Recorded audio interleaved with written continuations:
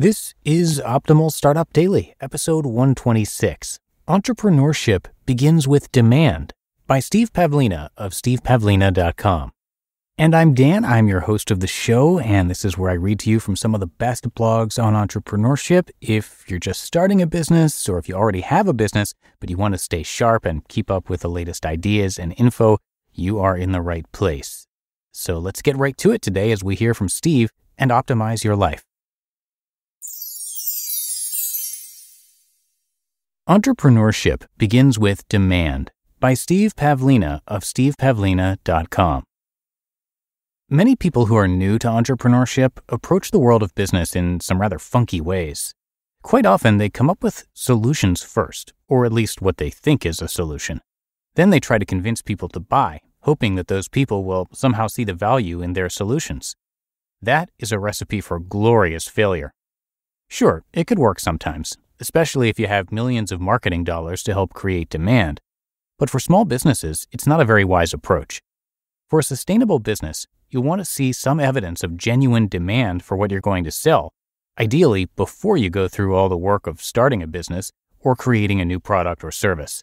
Many amazing businesses have been launched because someone noticed an existing problem or some kind of demand for a solution or improvement, and they found a way to fulfill that demand reasonably well. When I started my computer games business in 1994, I didn't know if there was any demand for what I was creating. I created some games, but hardly anyone bought them.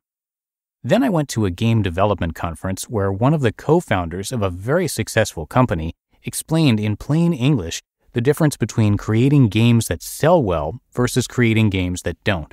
He said it came down to creating games that people clearly wanted to buy versus creating games that the development team wanted to create. These goals aren't necessarily in conflict. He explained how his company went from struggling for 8 years in a row to finally creating some mega hits. They started paying attention to what kinds of games people really wanted to buy. Then they created games in those genres. Their games sold millions of copies. It's not rocket science, but it sure makes a difference.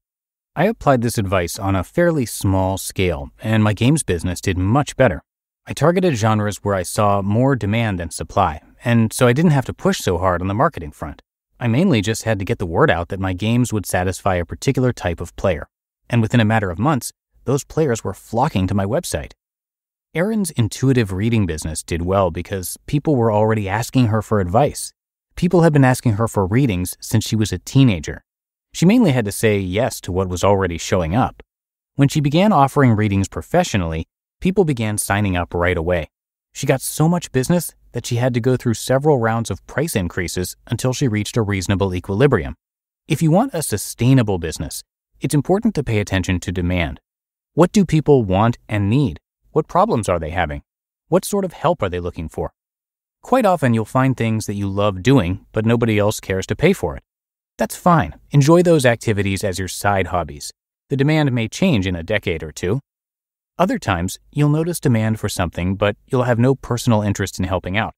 That's fine too. Let someone else fulfill those needs. If you're open to creating a sustainable business, be on the lookout for evidence of demand that you'd enjoy servicing. When I started my personal development business, it was largely in response to existing demand. Before I ever wrote my first blog post, people were already emailing me every week with productivity questions, small business questions, motivation questions, etc. It wasn't a stretch for me to say yes to that because I enjoyed writing about personal growth. But I didn't start the website and hope the demand would be there. I saw clear evidence that the demand was already there before I started. I said yes to what was already showing up. Marketing such a business is a lot easier than marketing a business where the demand is unclear. If the demand is already there, then marketing is mainly a matter of letting people know that a solution or service exists and that it may satisfy them. But if there's little or no demand, then marketing amounts to trying to convince people they need something, and they may very well disagree. That kind of marketing is a struggle, especially for a small business without a huge marketing budget. Demand doesn't have to be personal for it to matter. People don't have to be asking you to solve their problems.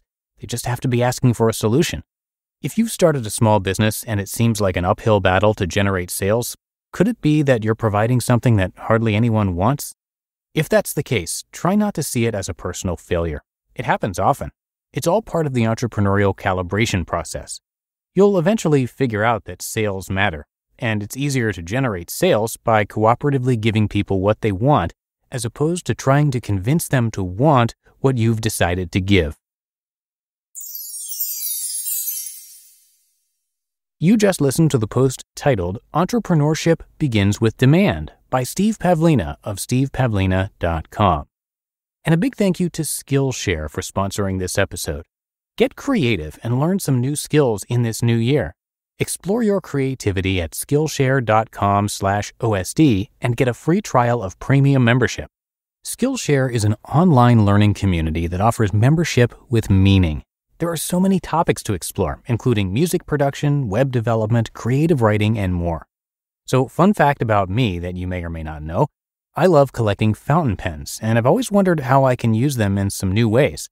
So I stumbled upon this Skillshare class called A Comprehensive Guide to Hand Lettering, Creating Graphic and Script Styles. Now, hand lettering is a really fascinating skill to learn, and it's especially great when you're adding a personal touch to a gift. I also can't believe how many different resources I'm able to get access to with less than $10 a month with Skillshare's annual subscription. So if you're an entrepreneur, this is perfect for you. There are so many different skills to apply directly to your business. Join me and explore your creativity at skillshare.com/OSD and get a free trial of premium membership. That's 2 weeks free at skillshare.com/OSD. Now, if you didn't know, Steve Pavlina was actually one of the very first authors we started narrating here across all of our podcasts. He writes about a wide range of topics, including personal development, money, health, relationships, business, and advice, which just happen to be the current lineup of podcasts that we have covering those very same topics. So you are going to hear his articles across all of our shows pretty regularly.